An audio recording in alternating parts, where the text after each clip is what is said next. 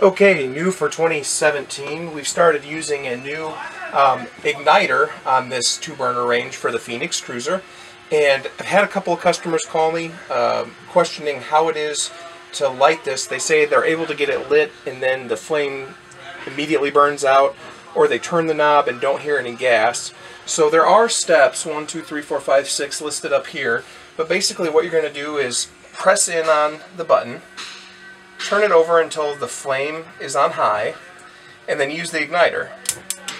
And you're going to continue to hold the button for a few seconds, and then you can let go of the button and the flame stays on.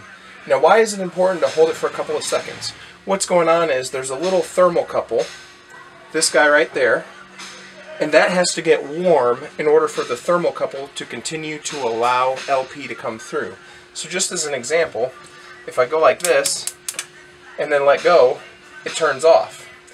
That's a safety feature, and the reason for that is if one of these flames were to get blown out, the thermocouple stops being warm and then it closes itself up so that you don't have a slow, dangerous propane leak building up inside your coach. So it's just a safety feature, but it does mean that you have to hold this for a second, and then when you let go, it stays on.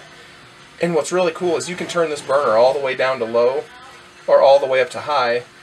And that might sound silly, but there are a lot of stoves that if you start turning it down near low, the stove just shuts itself off because it's not getting proper LP flow. But this is a really good range top, and we're very pleased with it.